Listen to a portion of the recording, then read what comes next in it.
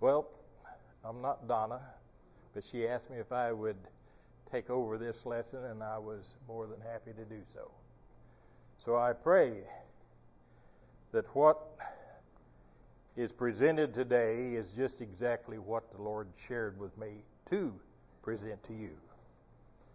There's so much of it that I can identify in my life. So, without any further ado, I'll just get after it. I entitled this Power in Prayer, and we don't put enough power into our prayer. We don't recognize the power of prayer. Have you ever asked yourself, do I really know how and what I should pray for? I feel like we should approach God's throne in a most humble way. After all, He is the creator of all things. Let me qualify that by saying this: everything except evil. God is not the author of evil. Satan is. When God threw Satan out of heaven, along with the demons, the other angels, He gave them authority or free reign over the earth, within limits to what God will allow. Revelations 12:7 through 12.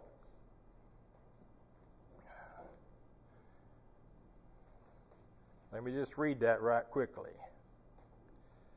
Satan is thrown out of heaven, and war broke out in heaven. Michael and his angels fought with the dragon, and the dragon and his angels fought.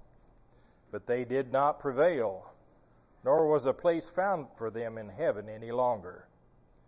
So the great dragon was cast out, that serpent of old, called the devil and Satan, who deceives the whole world. He was cast to the earth, and his angels were cast out with him. Then I heard a loud voice saying in heaven, "Now salvation and strength and the kingdom of our God and the power of His Christ have come. For the accuser of our brethren, who accused them before our God day and night, has been cast down. And they overcame him by the blood of the Lamb and by the word of their testimony, and they did not love their lives to the death. Therefore rejoice, O heavens, and you who dwell in them.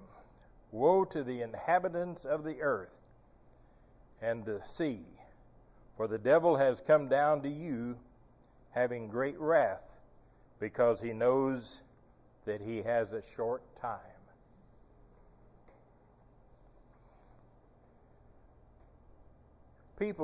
Some people think God brings evil against a person as a means of punishment.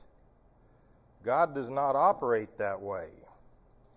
If misfortune befalls someone, Satan is to blame, not God. Sometimes God will allow things to happen to accomplish His purpose in their lives. I'm reminded of Job and how much he was tested. Lost everything, family, all of his wealth, completely. But did he blame God? No. No. What kind of faith did that man have? Tremendous faith.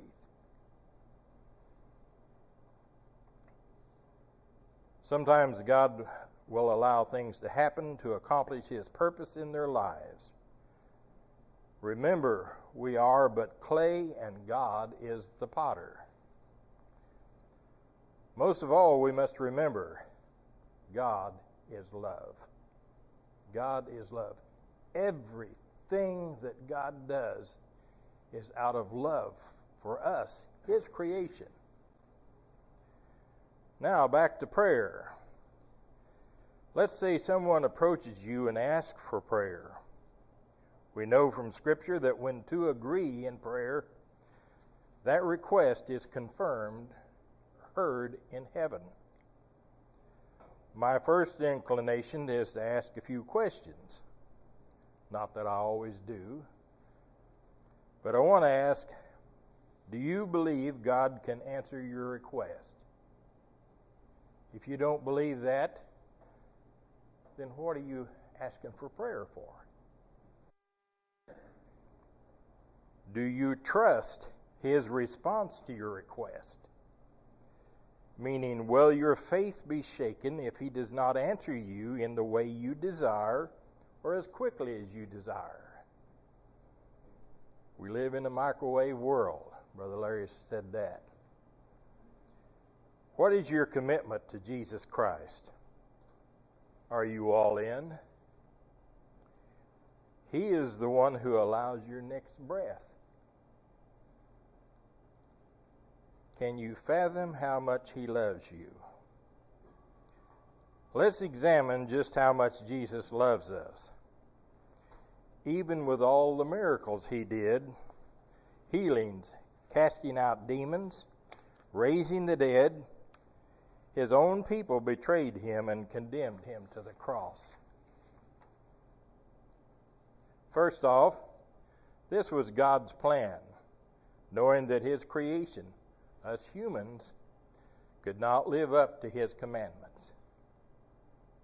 The Word, God's Son, our Savior, left heaven to come to earth and be born as a human and walk the earth just as we do, so that He knows what we go through.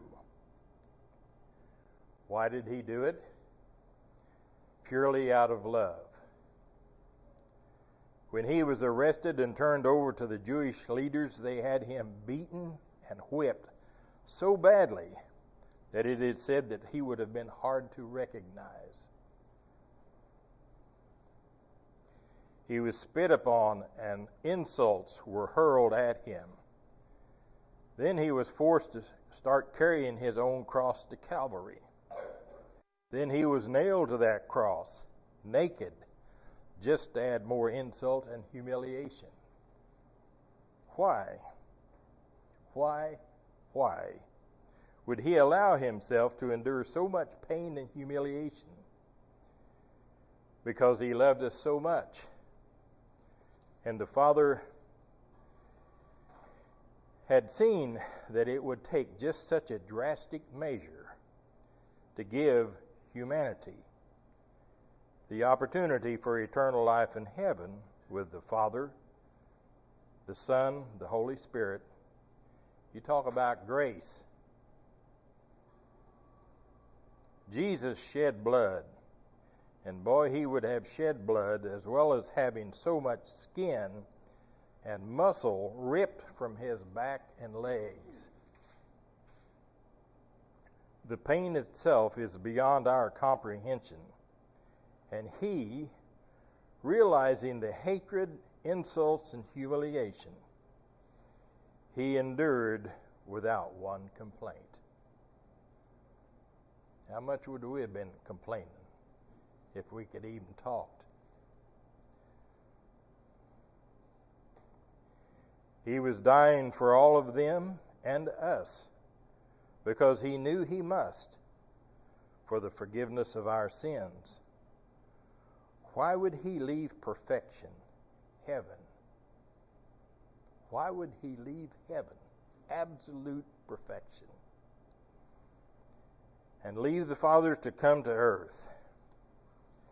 First, I would say the Father asked or said to Him, "Son, will you make the sacrifice and go?" To which Jesus would have said, "I will." I do not wish to say I know exactly what the dialogue was, but knowing the best we can just how much God loves us, we just cannot fully realize how so very much the Father, Son, and the Holy Spirit, God the Trinity, loves us, His creation. If you can, if you are wondering if God really loves you when you don't receive the answer to your prayer, request, or demand, and some people demand, how can you demand from God something? Then put yourself on the cross. Put yourself up on the cross and realize he died for the people who demanded his execution and all the humiliation that went with it. He died so that we might live in eternity with them, the Trinity, forever. This eternity in heaven is not an automatic entitlement just because you're a good old boy. It requires a commitment to Jesus, a confession of your sins, and asking Jesus to come into your heart. When you make that commitment and mean it with all your heart, then God promises in His Word that you will spend eternity with Jesus in heaven. And the older I get, the more I look forward to that. I look forward to that with a smile on my face. More than a smile, just a song in my heart. Caution. If you do not or have not made that commitment to Jesus Christ, you will, not maybe, stand before Him to hear the words no one would ever want to hear. Depart from me, I know you not. The hearer of those words is then cast into hell forever and ever, into total blackness, never to see or hear anyone or anything except your own wailing and moaning, knowing that you had the opportunity to make the right choice, but you didn't. And now you will pay for that wrong decision for eternity. Now I realize everyone in here, I'm sure, has already made that commitment. One of the reasons we're recording this today is that I hope that anyone that listens to it will be motivated to think.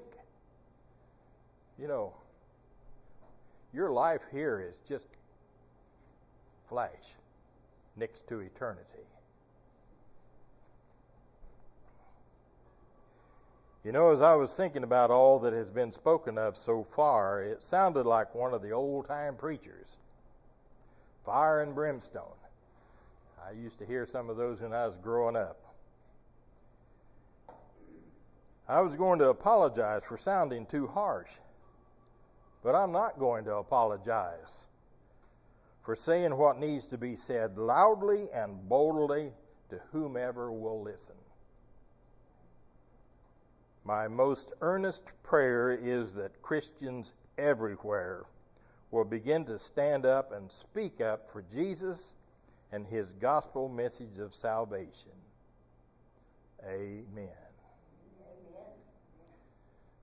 I'll open the floor up to any comments.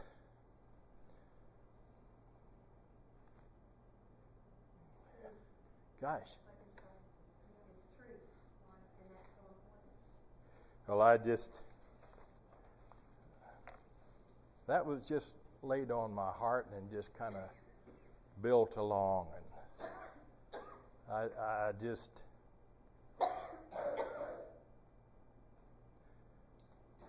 as I said, the older I get, the more I look forward to heaven.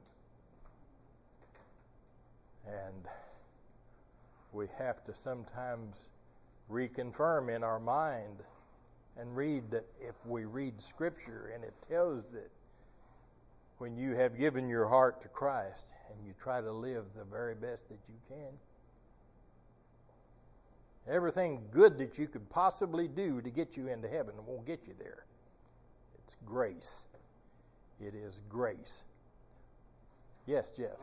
You said that it was God's plan from the beginning, and the rule of first mention in Bible interpretation, the first time a subject or topic or word is used, and how it's interpreted in that situation, that scenario, is what God's intention it should have.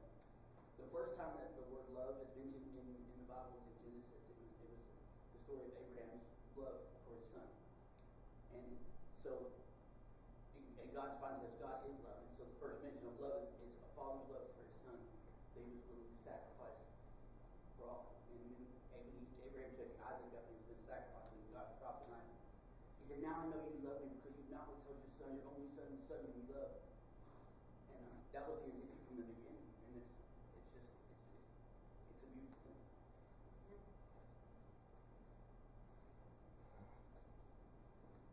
Anyone else? Yes.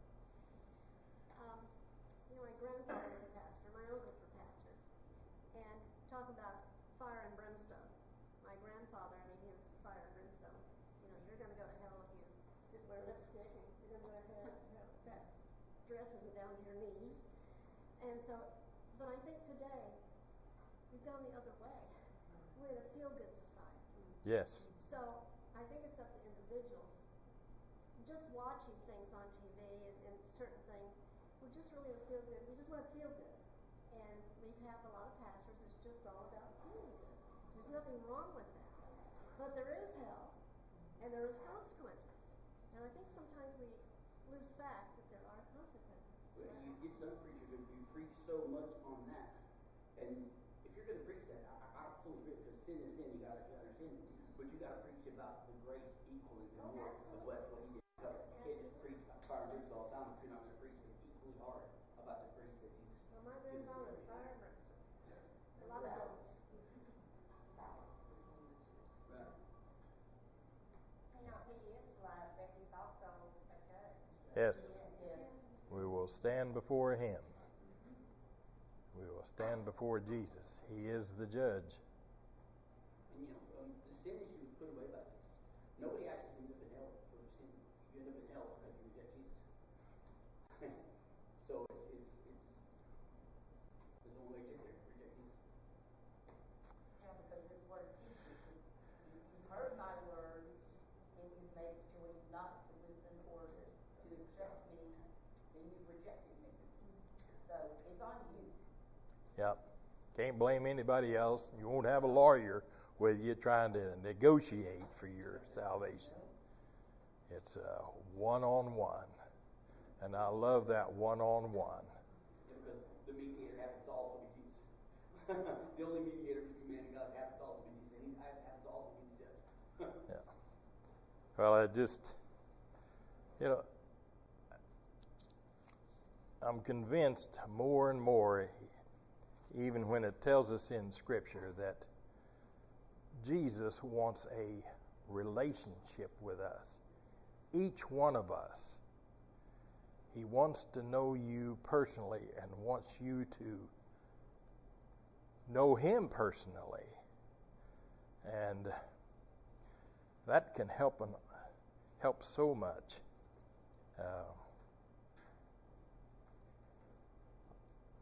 That relationship is growing every day. Praise the Lord for that. And I love this class. I wish we had more people coming in to hear, because we get to share in here some of the deeper feelings that we have in our Christian walk. And when you're not in here, you miss that. You're not able to always do that out there in the auditorium or out in the sanctuary. So I could say, well, let's encourage them, or we can always grab them by the scruff of the neck and drag them in here. Anyway, that's all I have. I realize that was very short, but if anybody's got anything else they would like to say, sure.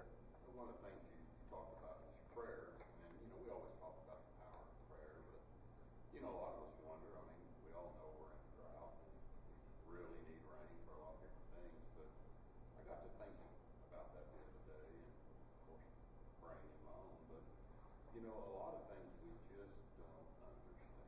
I mean, it's easy to pray for everything we want or need, and God already knows what we want or need, but sometimes things we want are not what's best for us, for sure. But I got to thinking about the rain, and there is a very good reason why we're not having rain. So I got to thinking about that even a little bit deeper.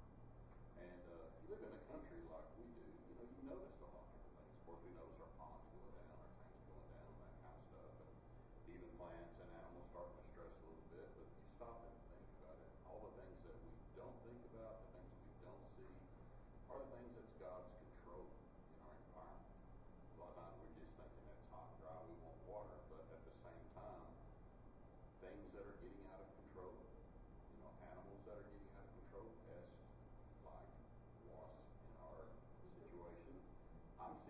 things starting to fall dead.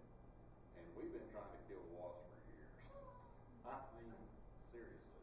But in my opinion, God has his own way of controlling a lot of different things that sometimes we don't understand, or we don't think deep enough to understand why things are the way they are when he's got it in control. So when we pray for this, that, or the other thing, and that prayer seemingly is not answered, sometimes it's a time factor, and sometimes it's just what is not what needs to happen at that time. So the more I thought about it, the more I dove into that, the more I've understood. It's made things a lot more clear for me. So always think that thought, when you wonder why prayer is not being answered. Go a little deeper, a little more about it. And when you do that, you find you end up trusting him more. Exactly.